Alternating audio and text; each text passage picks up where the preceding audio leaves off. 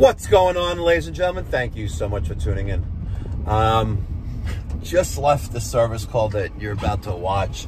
Unfortunately, during I guess the first half of the service call, the phone, my iPhone storage was full and it stopped recording, but I was able to record enough so you could see the disaster of what could have been if it was wintertime and this boiler was operational. An absolute disaster. There could have been some serious injury and or, God forbid, loss of life. In summary, a Burnham Independence SIN5, 140,000 BTU gross input gas-fired steam boiler. Two headers coming out of the top of it, all the steam trim on it, connected to a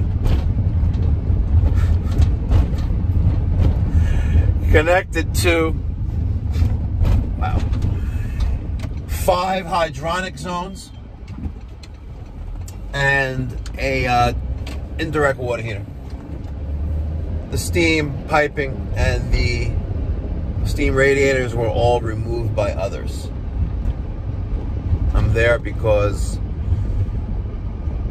I was dispatched to a customer seen us on YouTube and wants us to install a hydrostat.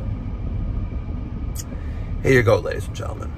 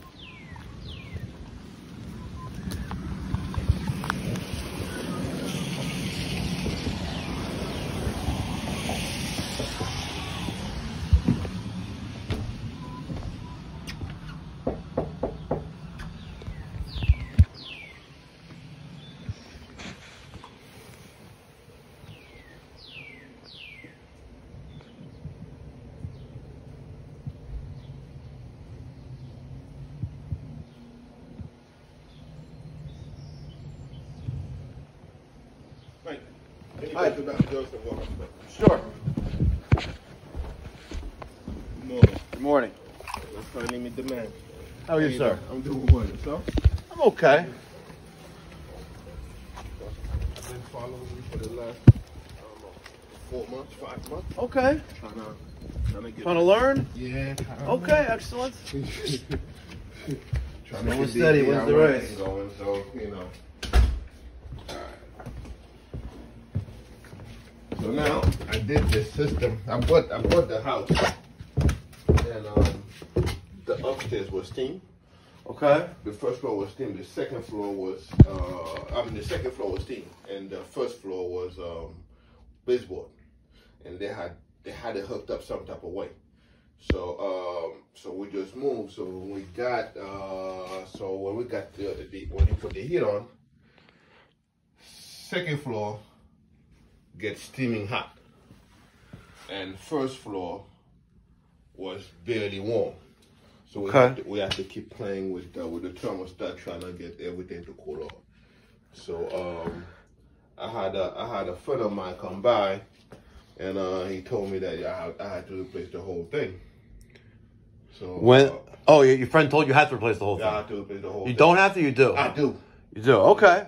I was about to say, like, your friend did, you don't have to. Like, when did your friend flood out his house? So I told him, okay. So I went to a plumbing supply, asked for help.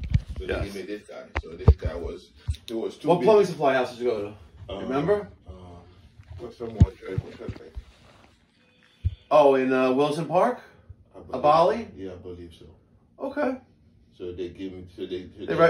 They recommended someone for you. Yes. That's nice of them. Yeah, but the guy was busy. Yeah. But I told him, we came to talking, and I told him I was very handy and everything. So he told me, you know what? if you think you can do it, I'm gonna draw you a plan, and then you know, if you need help, then you can call me.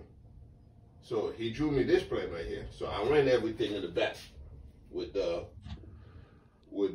this new system. Okay. So I ran everything, I did everything, and when it comes to the wiring, I called him. He came by. I'm not sure if he was happy or not happy. The fact that I did it. So he kind of ghosted me. Okay. So now I'm up to... You know, it's quite fascinating what's been done here. Nice setup for 5 zones. It's 4 zones. Well, yeah, one for the indirect. Yeah, okay. Yeah.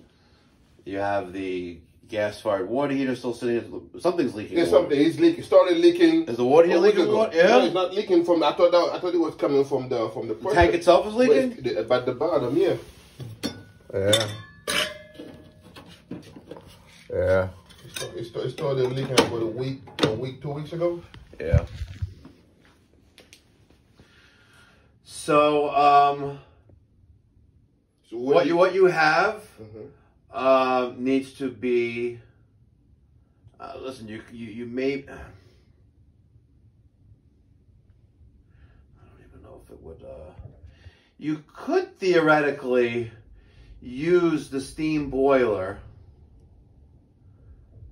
but you'd have to redo all the controls on it. You can't keep steam controls on now a forced water system, on a hydronic system. Okay. You don't have any controls that will regulate the boiler for hydronic hot water heating. You have your low water cutoff for a steam boiler in place. You have a pressure troll in place for a steam boiler. The sight glass is still there. The boiler is, as long as it's intact and it's... So just imagine for a brief moment that it's November, December, February. It's 20 degrees out, snowstorm. Customer has had the fire department come out there because the boiler burnt down. Right? Because there's no means for the flame to be controlled by temperature.